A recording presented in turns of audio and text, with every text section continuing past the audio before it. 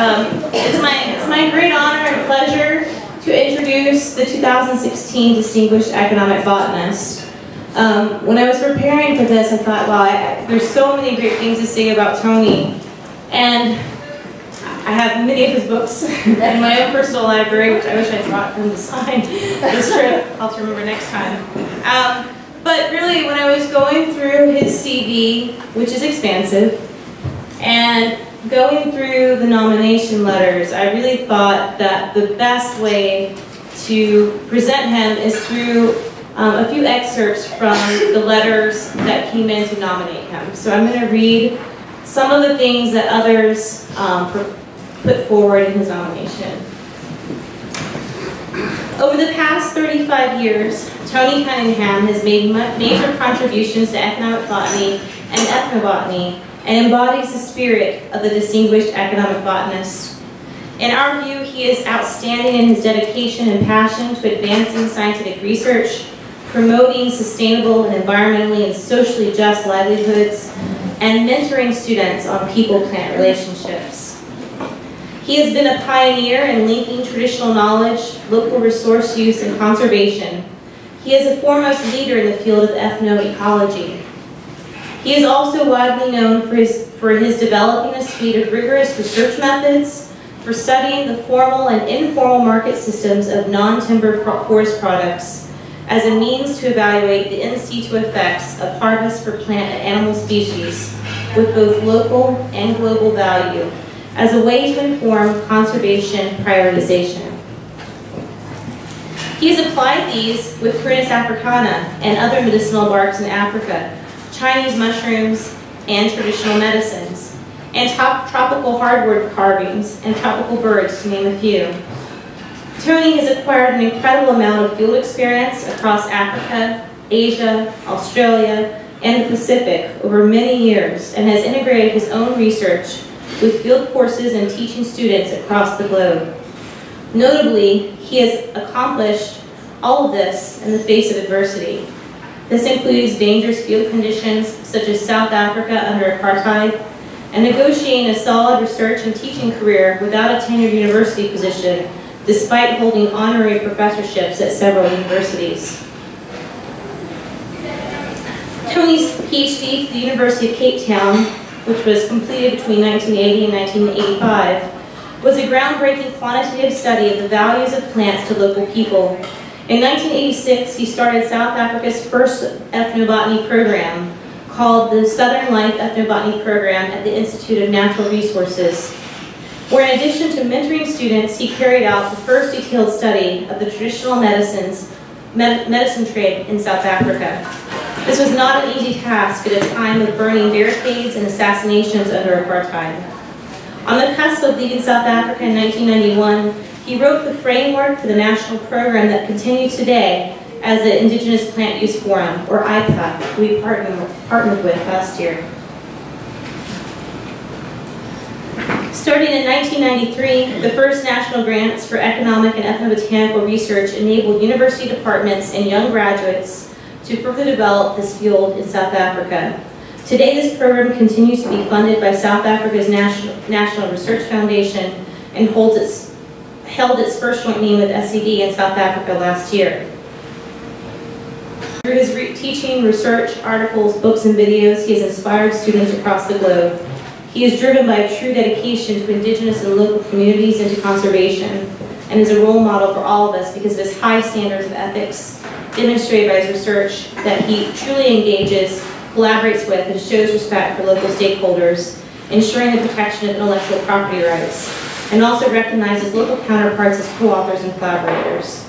He is one of the most dedicated, passionate, enthusiastic, and tireless people either of them have ever met. And I have to say that I agree.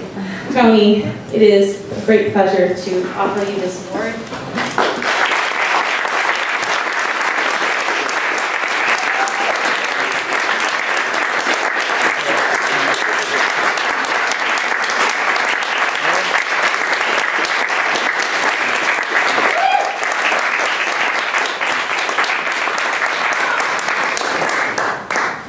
Okay, well, scientists, you know never to believe what you hear or read.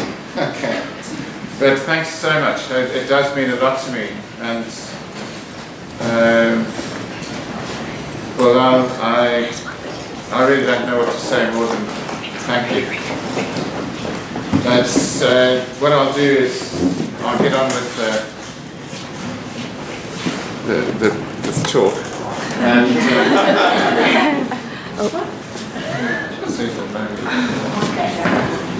so who was at the SEB meeting in Cunningham last year? Okay, so you would have been to Dan Moyman's DEB talk where he talked about the accidental ethnobotanist. So in a way, you know, this is the itinerant ethnobotanist, tenuous rather than tenured. But before I start, I really wanted to firstly, you know, thank SEB for enabling me to get here, and you know, Cassie, for you have built this incredible team of people, and all of you have contributed, you know, so much to our field. Being at Pine Mountain, being here, Sunshine, thanks to you and your team, and Jeff Marietta, where is Jeff? Oh, okay. Well, let me just say that I think Pine Mountain, as a conference venue, is an absolute winner, and you know that has to be a source of income. That's, you know, there's a real market for it, and so what a great place to be. And then to Joyce and the team in the kitchen, you know, I'd like to thank them personally for that. But we've got to the end of quite an intense conference, and we've been talking a lot of science, but I think it's good to just get onto the lighter side of things. So, you know, that's why there's this, you know, true confessions of an itinerant ethnobotanist. And in fact, this Bekazita Gwala, who's looking at this massive pot of Zulu beer at a wedding that we were at, and Bekazita Gwala wrote the poem for the front of my thesis, which was about his home area, Wamklava Lingana, which means the place of flat earth. But anyway, you know, we all used to be young and strong and free and all that sort of thing, and that was a long time ago. So I'm going to just quickly explain what I mean by itinerant, and then outline the overview of the talk, and it'll go from there. So why itinerant? Or, you know, what's a real job? And that's where we got stuck in the mud, you know, on a field trip near the Mozambique border, and I'd taken my shirt off to try and keep it clean, given that my white shorts were absolutely black with mud. Anyway, a real job is commonly considered one that pays a regular salary, that isn't temporary, it has room for advancement, and, you know, there's health insurance and so on. But maybe it's a job that really has any of the above, but it's personally so fulfilling that it takes up the whole of one's life. And I think a recurrent theme through this whole week has been two sets of questions. You know, what motivates us to do what we do?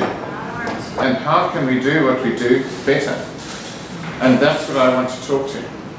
Weaving in personal stories with a message particularly for student members of SEB. So the overview of the talk is, first of all, my background in 8 of these confessions, right? Then to weave the story. You know, weaving has been a theme of the week, thanks to Sunshine's interest, and I'm a self-confessed complete basket case. I spent 25 years with a colleague working on this book, unfunded.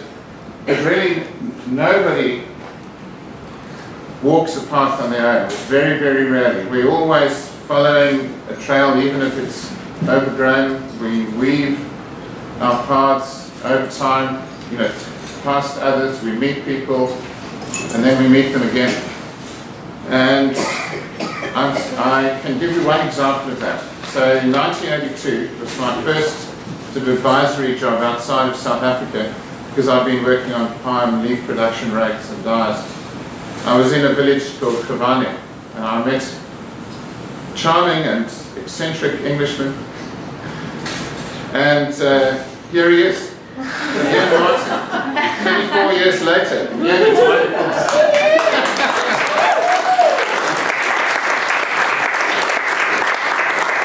But it's weaving is the analogy. You know, our lives are woven together, but also we use different methods. We form collaborative partnerships, and by weaving methods together, weaving those partnerships together, you know, we don't do things with one strand. Multiple strands makes things strong, and that's the theme. I want to go into talking about 3 reasons why ethnobotany needs to go from awkward adolescence to maturity, and ask 5 questions about a way forward, and then conclude. Okay. So confession number 1 is I'm really glad I didn't become an accountant. But if any of you fall asleep in this talk, I'm going to have to change my profession. Secondly, I'm completely allergic to bureaucracy, and my last real job was in 1983 when I was working with the Conservation Department, Wazulu's in Velo, and the other part of it is that I absolutely love field work. So by avoiding bureaucracy and advancement, I've maximised learning in the field. And I think the more time we spend in the field, the more we learn. But in a way, it's kind of back to the future. This was an Economist issue this year, and it talked about networks, freelancing, and in our case, scientific networks. In the Economist article case, workers on tap, specialists that are brought in on tap. And I'll come back to that point later. So I want to reflect on how the world has changed in terms of, you know, e-networks and access to information, because the internet connects us as never before. It really is an amazing opportunity for not only good science, but doing better science. So this is probably the strangest plant species or plant genus in the world. It's Hypnora, but one of Linnaeus' students, Carl Peter Thunberg, who is considered to be the father of South African botany and also did the first flora of Japan while he lived on the island Dejima, or the fake island, because foreigners were not allowed in Japan. He published this paper in 1775. Now I desperately wanted to get a copy of it. Oops, sorry. Now, if I had tried to get a copy in 1980, I would have failed. But in 2010, I looked on the internet, I looked, okay, there's the Linnaean Society in Uppsala, they might have it, and there was a group in London that might have it. And I Googled, you know, email address. Within 2 days, I had a PDF of a 1775 paper by Carl Peter Thunberg, who described Hypnora as a mushroom, by the way. Anyway, the point is that, you know, we have so many advantages now, and we should take every advantage of them. Thirdly, what am I? And I absolutely appreciate the award, but I have no idea. You know, maybe I'm just a practical problem solver, you know, taking a systems approach. On one hand, you know, I do ethnobotanical fieldwork, in that case in Flores, Indonesia. On the other, I set up links between harvesters of wild plants, doing sustainable management with businesses, and in that case of that plant with the little red berries, it's Schizandra, Spinanthera. So working with Joseph Brinkman, who some of you may know, traditional medicinals in California, and Chinese colleagues. You know, that's a business that's been running now for nearly 10 years. But on the other hand, I do art. That's an income stream for me. And I'll talk in a bit about also doing this is like a genocide memorial to draw attention to the killing of elephants that's happening in northern Mozambique. And that actually pulls together knowledge of cultural links to plants, to burial places, and it's all of the skills brought together to resonate so that the message for conservation is carried forward. But sometimes the art and science worlds link up briefly. So the person designing the NYBG website decided to use one of my prints, and yeah, that was good to see it all coming together. But I think the point is that we need to use our multiple skills, and Cassie, you've been great at using video, for example, to communicate, and art itself can communicate. And this was a book about the construction of this memorial about elephants, and it's not constructed by one person. It might be conceptualized by one, but it was a whole team of people that built that, including ex-hunters. So I think the point I'm trying to make is we should never lose sight of the fact, and this is a great quote from this 1950 book, never lose sight of the fact that academic boundaries are man-made. They're artificial divisions of convenience, and at best they do violence to the unity of reality. The fourth point or confession is the power of mentors. And these are some of the people that have really contributed to my professional career. Or it's not really a career, it's just an all-consuming life. So I've battled to get a place to register for a postgraduate degree, but Eugene Moll at the University of Cape Town was prepared to give it a go, even though he was a couple of thousand kilometers away, and he said, okay, well, I'll give you a hat to hang your hat on, a hook to hang your hat on, and then you can take it from there. Olive Hilliard and Kath Gordon-Gray, they both were taxonomists. Olive ran the herbarium, very strict about quality of plant specimens, fantastically supportive. Ken Tinley, a landscape ecologist. 1976 and 77, I worked with Mike Robinson, who's in the centre there. He used to be at the University of Arizona. He's a herpetologist. My first paper co-authored with him was in 1978 on lizard diet, of all things, in the Namak Desert. Jacobo Bandusio, a very knowledgeable Batwa and Abayanda pygmy man working in Uganda. We worked together, students of mine in Uganda worked with him for over a decade. And then Casey Malotra, I think there's someone in the audience that also knows Casey here. Or maybe she's left. Anyway, he's an anthropologist in India. And we all have our mentors. And I think that investing in good mentoring and mentoring good students is about the best investment that anyone can make. The fifth one is the influences of different worldviews. This is in Hlanganani, KwaZulu-Natal, 1987. I was working for this Institute of Natural Resources. You'll see the sign of the vehicle there. This is Ziva Solwazi Mbegoyembelo, that's the Zulu Institute of Natural Resources equivalent. But it's really through field-based discussions, reading theories in cognitive anthropology, linguistics, and through entheogens, that we are privileged to realize the many lenses through which the world is viewed. It might be people saying, well, that bird has a message, it's telling you something. Or belums in Papua New Guinea have symbolism. There's a study that I think records 35 local names for belum just in one community. And there's different sizes and so on. And then, yeah, some of you might recognize what's in the glass there. Anyway.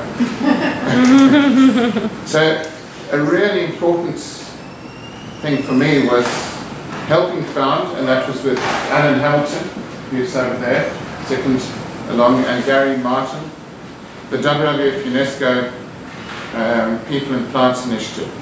So this was after I'd left South Africa for Namibia.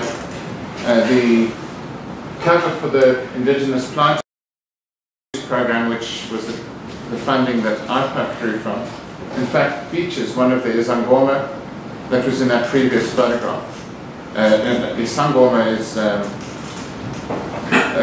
someone who is a herbalist, often generally female, and talks to ancestors, interprets dreams and so on. So I was really gratified by last year's ECB meeting jointly with IPAC. But it was the People and Plants Initiative that where I really feel I found an intellectual home of like-minded people, and it was a very cost-effective network, and I think a model that's worth considering again. It's enabled a group of us to have resources to do things, and in my case an effort to bring these systems approaches and quantitative methods together. It's seriously in need of updating, and I think there's ways of doing things now through the internet that we can have internet-based living methods manuals like the Super Ethnoecology Wiki type thing. Bringing in people that did team teaching. That's myself, Javier Caballero, some of you may know from UNAM in Mexico, and Gary Martin.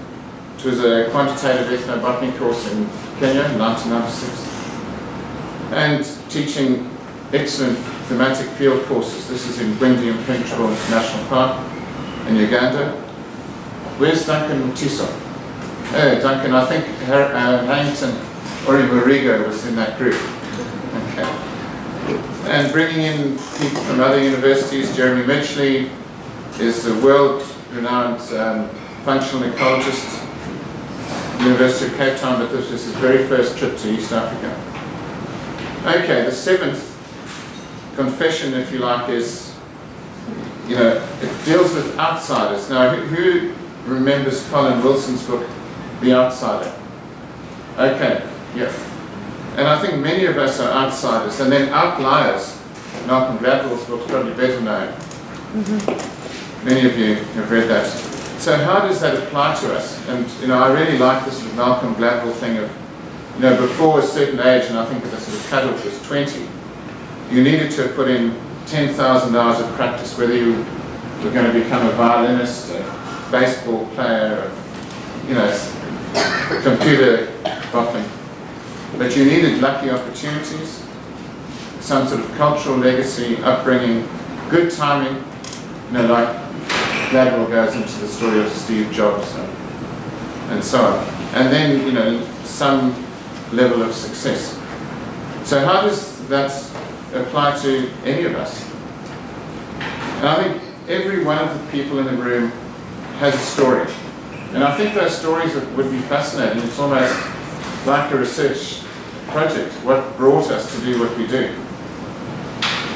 In my case, the 10,000 hours was definitely there, as were the lucky opportunities and as were the upbringing. This is my grandfather's brother.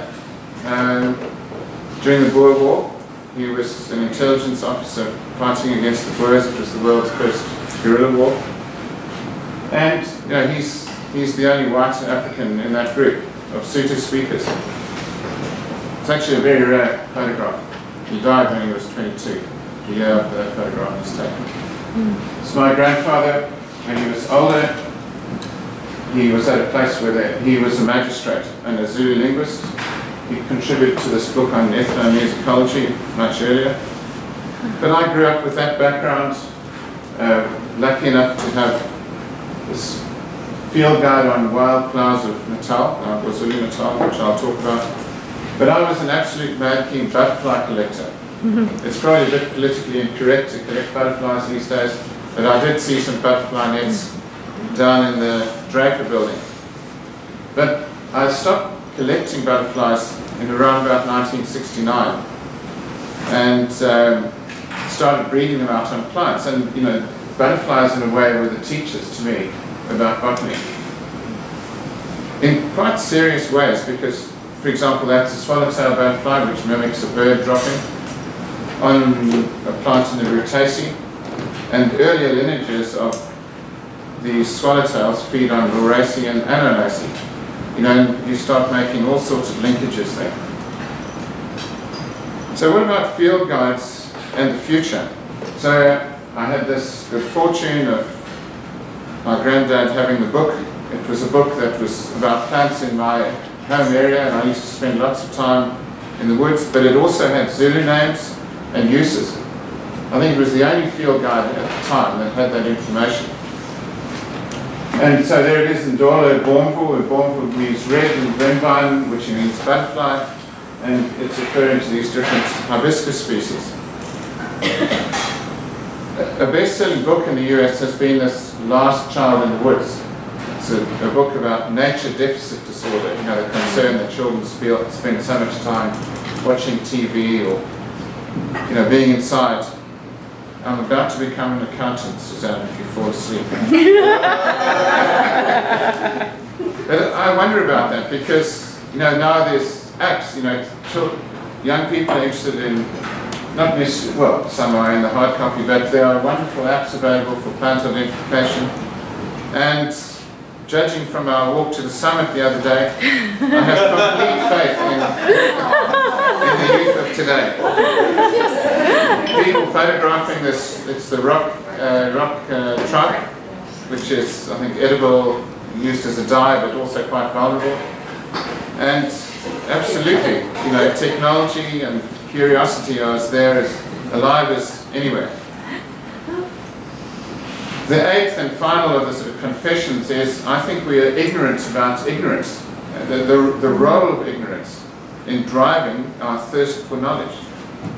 Now I think this is a great quote, and there's a lot of literature on this issue.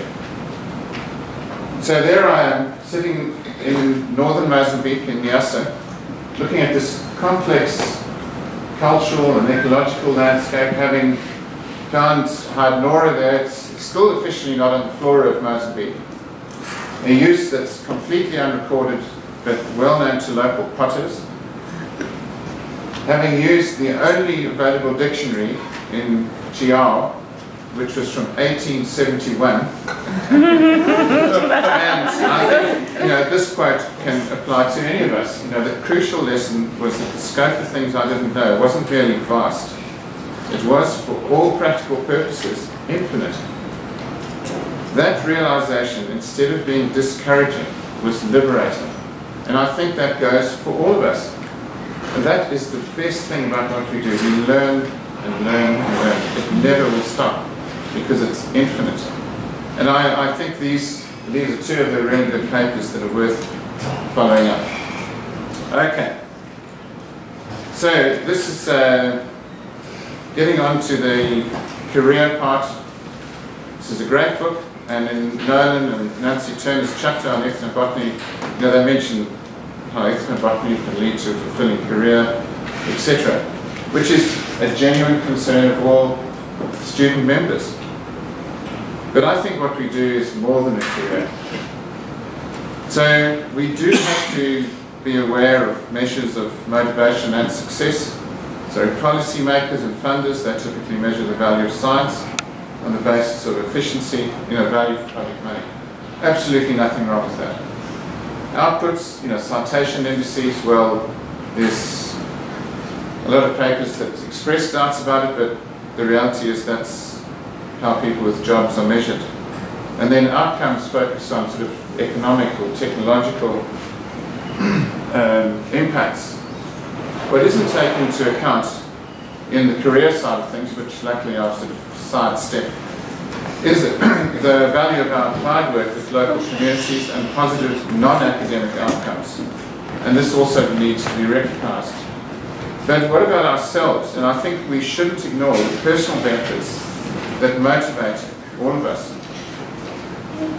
So here's 5 personal reasons why it's worth it. And this was about 6 weeks ago, working in northern Namibia. It's an area that I know very well. Great timing because it's marula fruiting season. And in north central Namibia, people carve those beautiful goblets, and on a hot day, there's nothing better. Okay. So, you know, if you look at people all over the world, particularly sort of, I'd say, industrialized countries, people are searching, you know, what leads to a fulfilling, happy life. And you can look on the internet, you know, there's 10 things to do, 50 things to do, etc. But I would say, why worry about the 10 choices when there's one? Now I know I'm preaching to the choir here and it's a personal thing, but certainly being an ethnobotanist or ethnoecologist did it for me. And here are 5 personal reasons why. First of all, fieldwork teaches us to live fully and treasure every moment. So I want to just pay a tribute to somebody and talk about 2 sort of slow motion stories. So the tribute is to Rob Scott Shaw. He was on that first 1976 collecting trip, and literally within 60 kilometers of this, where this photograph was taken, he had an accident and died as a result of that. But he was a brilliant botanist who made a major contribution in the area. And yeah, we've all got good memories about good times with people that aren't necessarily with us anymore. This is a story from the first time I was in China. It was the second ISE meeting, which was held in Kunming, but with a field trip down to Shushumbana. And you might recognize some of the folks in this photograph. Let me get my pointer. So below Sam Berlin, Brent Berlin there, Pei Xingji, very young Pei Xingji, Alejandro Del Villa, who runs a botanical garden in Oaxaca, Gary Martin, and Javier Caballero. And there's quite a few Mexican ethnobiologists in that photograph. Some of you may recognize others. The point is that there were 4 buses, and the one I was in had a whole bunch of people that have gone on to make major contributions. In addition to my sort of minor one. But we were going along this really wet road, and that time in China vehicles were either bicycles or heavy duty transport vehicles. And it was wet, and there was a big steep slope on one side and a ditch and a hill on the other. We went into a skid, 180-degree spin, slow motion, I'll never forget it, between 2 oncoming trucks.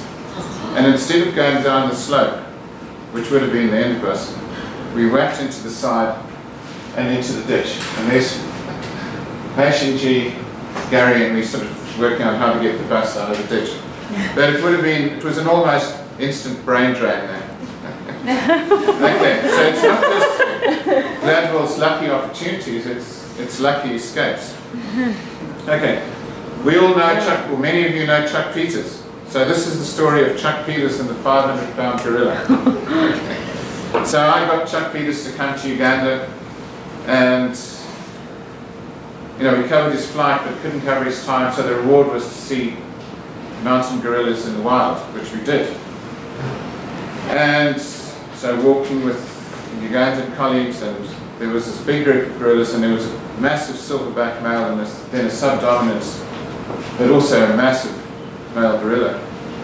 And the subdominant male was so busy eating, that he lost track of where the others were. And there was quite a slope, and we were down slope. And all of a sudden he looked up and panicked. The others had disappeared into the forest and on 2 legs, and then just ran with these massive arms out like this. Now, if any of you know Chuck, he's not a big guy.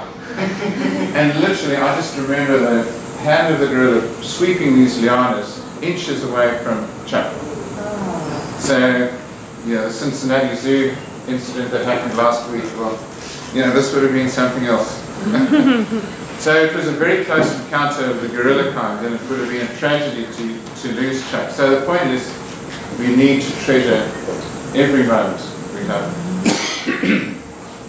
The second sort of life lesson is through fieldwork, we learn not to worry about the problems we can't control, whether they're big or small, and that there's always a plan B. So this was a project in China on medicinal plants and the trade around the giant panda reserves. And just as the project was getting off the ground was the Sichuan earthquake. 19,000 people died. And this vehicle was crossing the bridge at the same time. But apart from this, shortly after the earthquake, we just carried on. The roads were turned into construction sites. The aftershocks, I still can't sleep in a hotel high-rise building near an elevator because as soon as the room starts rocking, I want to rush out. But the point is, we've all got tales of fieldwork and continuing despite disasters. And I'm going to give you one that's not mine. I have a very tenuous link to it. So I worked as the Wilder Chair, I think Cassie mentioned that, for an 8-month period at the University of Hawaii. So that's where Will McClatchy was, and it's thanks to him I got there in the first place. But the building is named after Professor Harold St. John. And he was a very enthusiastic professor, and he would get his taxonomy students to come for a walk with him every Sunday. So on this particular Sunday, 7th of December 1941, they were walking in the mountains behind Honolulu, and they heard this noise, and they just saw these aircraft just coming in, hundreds. They looked at them, oh, okay. And then another lot came in, and then in the distance, they looked down at the harbour, and they just saw bombing going on. This is what they saw. And they were Japanese Zeros, it was Pearl Harbor. And so after a while of this, St. John just says to his students, okay, that's enough, let's carry on. Up the mountain, continue, there's nothing they could do about it. Okay, I think the third one is we learn to embrace the great opportunities we have, developing gratitude and reflective minds. Whether it's enough food on the table, we work often in communities that are culturally rich, lots of knowledge, but materially poor. And I think that's a gift. And I think we benefit in more ways than we know. So how many of you are bilingual? I'll get onto the multilingual bit later. More than three languages or more? Okay, fantastic. So, okay, sorry, I want to go ahead of myself a bit. I think, how does this benefit us personally? And I'm not sure if you're aware that there's a lot of research that shows how bilingualism and then more recent work on multilingualism improves cognition, literacy, environmental awareness, out-of-the-box thinking, and then a recent study that shows that bilingualism slows down the onset of Alzheimer's by 4 or 5 years. I thought that was pretty amazing. The fourth one is we only live once, but if we do it right, once is enough. And I think it's important of the ethics thing. It's like the Crosby, Stills, Nash and Young song about, you who are on the road must have a code that you can live by. And I think we all have real opportunities to influence policy reform, from the ground up. So much policy is created by lawyers and politicians who are away from reality, but we can influence things. And I'm just working in my home office. I don't have a building, I don't have a team. But even on that scale, I've done a legal logging study for the German Nature Conservation Agency. They've now taken it up to the level the negotiations are from the German government to the Tanzanian, Kenyan and Mozambican governments, leading up to the CITES meeting that will be in September. Or, work for the Australian government and so on. We can all be doing that, and I'm sure many of you do. And so we can do this, and we can do good science, even if it takes unexpected turns. And I'm going to tell you a short story. Okay, where sometimes there are misunderstandings, and it's a winding road. So early in my fieldwork, I worked with a local Tembetonga guy from Linguaguala. His mother was a herbalist, he was very knowledgeable about plants. But an entomologist friend had asked me to collect Ficus tremula fruits because he was working on fig wasps. Now I had spent several years working with Lingo, and we'd walk through the bush and do what ethnobotanists do. We'd collect plant specimens, but we would smell things, eat things, etc., etc. So I knew where there was a group of Ficus tremula, drove as far as we could, walked through the bush. I climbed up the tree, picked the fruits, passed them to Lingo. We go back through the bush, get to the vehicle, and I get the box, put them in, and I turn to him, and they've all gone. He ate every single one. Big wasps and all. So back we go, and it was a new species.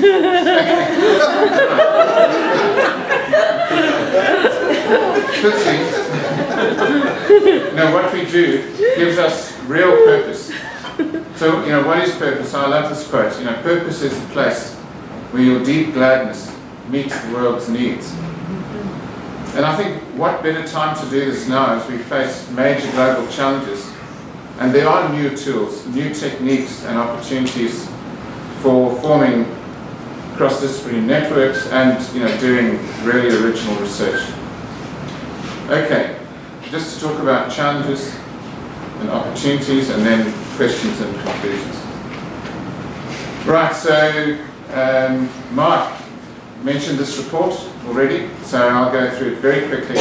It's the most recent report from Kew. I think it came out 5 or 6 weeks ago on the state of the world's plants. It mentioned, for example, how Facebook led to the discovery of this 1.5 meter high Drosera magnifica on a single mountain in Minas Gerais in Brazil. It talks about species loss, and we have lots to do. So they mentioned the number of plants, the number of new species being described annually, about 2,000 a year. And this was the amazing thing to me, that in this review of 11 databases, there were only 31,000 odd plants with a use. That's only 8%. I was amazed by that, because you think we're all familiar with the quantitative ethnobotanical studies or our own field experience, where it's 50%, 70%, it's amazing. So there's lots and lots of work we can do. Language loss, is it a proxy for knowledge loss? I know that Ina van den Broek and Mike Bailey wrote a paper sort of querying that, but I think it depends on which part of the world you're in. Certainly in this part of the world and in Australia, this recent SIL, it's a 2013 paper, suggested that more than 75% of languages that were in use in 1950 in Australia, Canada and the US are now either extinct or moribund. Africa is at the other extreme. There's living languages, living culture, less than 10% of languages are extinct or moribund. And then other regions, it's kind of half. It's certainly worth contemplating on what that represents for loss of knowledge. Okay, the third point, I think this has to be the most exciting time for us to be working. And there's a number of reasons for that. I mean, I don't know if any of you know Frances Arnold. I don't know her, but she's at Caltech. She's just got a €1 million award through the Millennium Innovation Prize, awarded in Helsinki, for what's called directed evolution, and it's to do with biosynthetic pathways, looking at enzymes out of nature, and then working with them. This was the review on antimicrobial resistance was launched again about 3 or 4 weeks ago by an economist in the UK, O'Neill, who mentions in that report that the British government and the Chinese government have each put in $72 million into the Global Innovation Fund to deal with that as the kickstarter for a multiple billion-dollar fund just for antimicrobial resistance. Now, as field ethnobotanists, we are at the coal face. We can form global collaborative partnerships for problem solving. Who knows about biosynthetic pathways, enzymes in plants? Plants with antimicrobial resistance. We do. So where are we in all of this? And I think there's incredible opportunities time depth, ancient DNA, for example, landscape genomics, new gene editing tools, and links to crop wild relatives. I mean, those are all out there. So I think we should be part of this, and yet, amazingly, SEB faces declining membership. So how can we turn this around and market ourselves better? So I think ethnobotany is the science of survival, and I won't read this out, but it's from this Kauai Declaration that was published in Economic Botany. It's a really worthwhile document to revisit, I think. And it's not only ethnobotany that's declining, it's a whole range of institutions are facing real crisis. So for example, Kew Gardens, they've lost 700 years worth of experience since they started making cuts. They didn't stop them, they continued. And I think under those circumstances we need to ask, how can we build cost-effective, vibrant networks? And we need to think about hubs and connectors. CSIRO in Australia, it's an arid continent, they're in the process of closing down their centre in Alice Springs. Their one and only ethnobotanist has gone into sort of forced retirement, if you like. And even the CG centres are running into major funding crises. So where are the most vibrant hubs in our field? We know where they are. For example, in Europe, Austria, Albania, Estonia, quite a range of European countries. In Africa, I would say Benin. Giselle, are you around? Great to have you here. And Ethiopia, certainly. Kenya, Matiso, it's great you're here. Mozambique and South Africa. In Asia, certainly China and India. India, there's real room for, I think, improved methods, but that probably goes for anywhere. Latin America and North America. Those are very vibrant hubs, or hubs with potential. So what we have to ask ourselves, what are the barriers to new cost-effective ways of working, and how can they be overcome? Okay, so I think that leads on to the question of how can we capitalize on the energy, passion and purpose of young scientists. And I think we're in really good shape there. It's not just shoots and roots, it's young scientists as the shoots that are deeply rooted in our science and committed. Now these are relatively old documents, but they're still extremely valuable as lessons for how to build on that. The last one is a personal one. How can experienced but itinerant scientists, and I'm not the only one out there, there's lots of us, link into vibrant hubs or networks as teachers or mentors? So the Wilder position, for which I'm really grateful, gave me an 8-month opportunity to teach courses. And I teach thanks to the Christensen Fund in Papua New Guinea. And I love teaching, but I maybe teach once every 18 months. And there's others out there who could also be brought in. Okay. The fourth out of 5 questions, and then we're done, is how, when and where could a vision and a plan for a vibrant network be put together? And I think, that's Braganza is a good opportunity. And how can outsiders become part of a networked scientific revolution in applied ethnoecology? You're familiar with Thomas Kuhn's structure of scientific revolutions. And we all, in a way, are outsiders who can play a role to catalyze that leading edge of what becomes mainstream, and then it's the next one and the next one. So I think we're in a different world now. We're in an on-demand economy era. It's that workers on tap that I talked about. An era of Uber, an era of doctors on demand. So can we learn from cooperative science networks in the 21st century that create a sort of Thomas Kuhn on steroids? Astronomers do it. They want to answer questions like, is the universe expanding or contracting? They have serious theory, they have serious hypotheses, they network and they solve problems. Why can't we? So just to conclude, we work in an exciting and highly relevant field, but we need to get serious about taking ethnobotany from an awkward adolescence to maturity. And there's a long and a recent history of doing so. But how? And I just wanted to thank Nancy for organising the workshop on the Teaching Tuesday. You know, I think the ideas that came out of that and from all the participants were really great. It reminded me a little bit about sketch plans, very rough sketch plans for a medieval cathedral. You know, you've got to start somewhere, including getting the stonemason to do the first block on the solid foundations.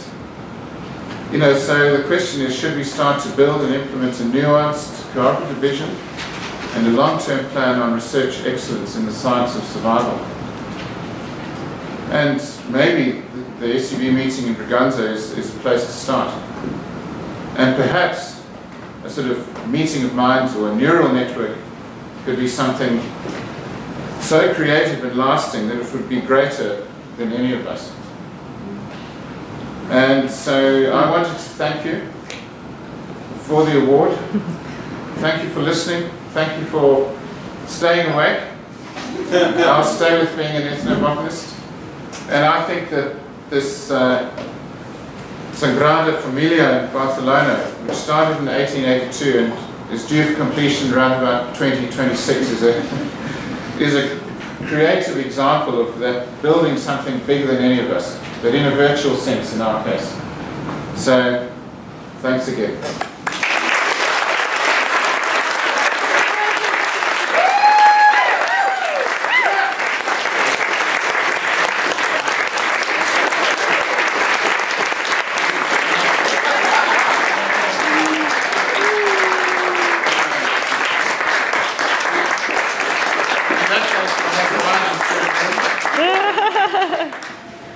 No, thank you all.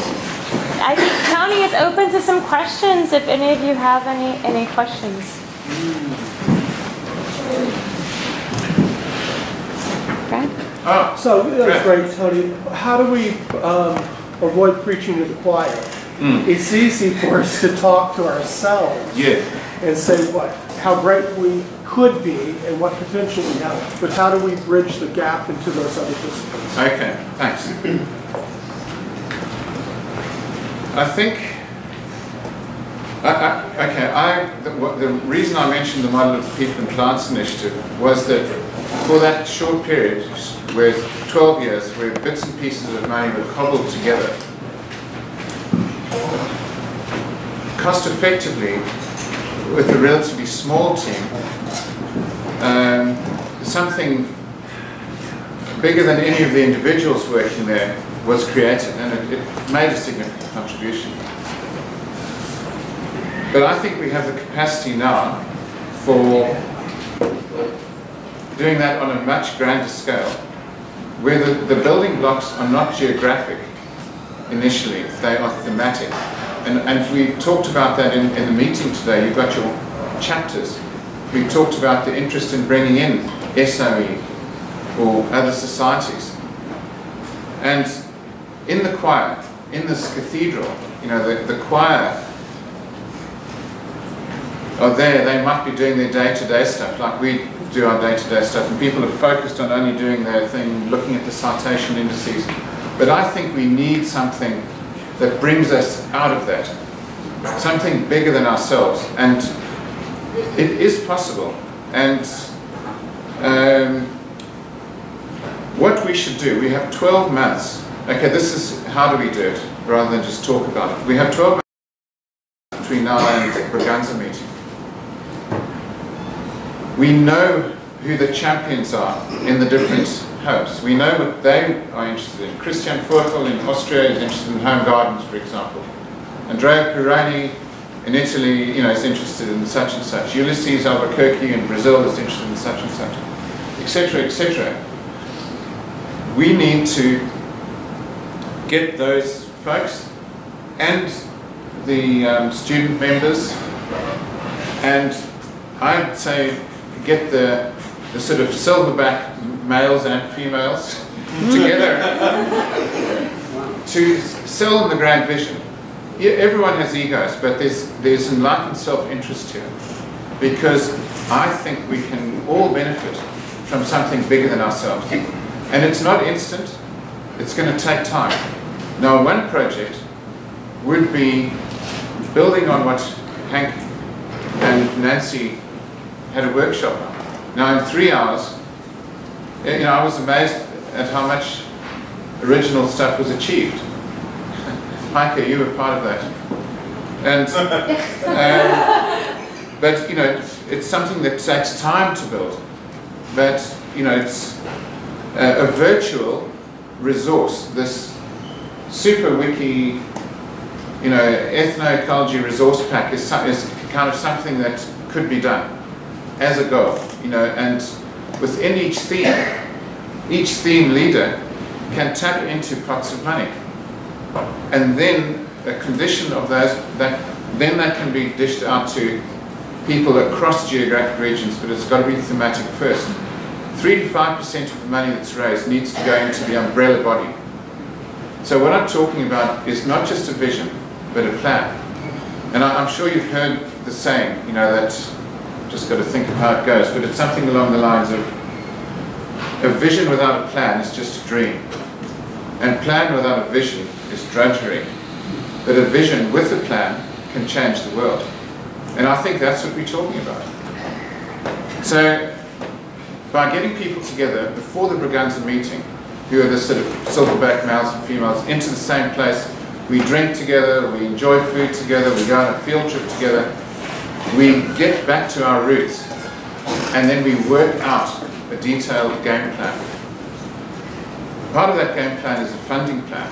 There's more money than there are good ideas out there. And we can get that better as a group than we can as individuals. I think that's what we should be aiming for. I'm sorry it's a bit of a weird and wonderful answer, but it's a very good question. Thank you. Okay. Yeah.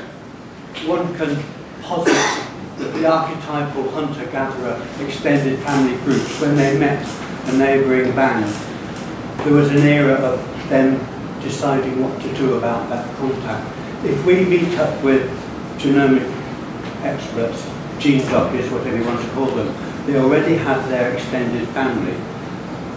That's one example, but what you're in essence saying is it's the bringing together of disparate disciplines that can catalyse so much more activity, but I'm not quite sure how you go along with your white flag. We don't need a white flag. We have intermediaries sent from our band to the other band, namely Rachel Meyer and others, including Miles, who are specialists in that field. No, seriously, I think there are people who understand our world and can transition to the other. Miles? Genomics won't cut it alone, we need your context. Yes, thank you. We need each other. Okay, so yes. We need to work on Miles and such like, the equivalent. Basically, to have you ever met Rachel Meyer? I tell you. Yeah. My faith in humanity and the youth of today is completely sorted out. As with all the student members, let me tell you, your presentations during this week were fantastic. Okay, any more questions, comments? Okay, Cassie. If you had it all to do over again, would you do anything different? It's a loaded question. Well, I nearly did fine art. But then I started with entomology, and then I did my sort of, from an ecology background, I did what I did. And then later came to a master's in social science or anthropology. Would I do it the same way around? Absolutely. Yes. Yes.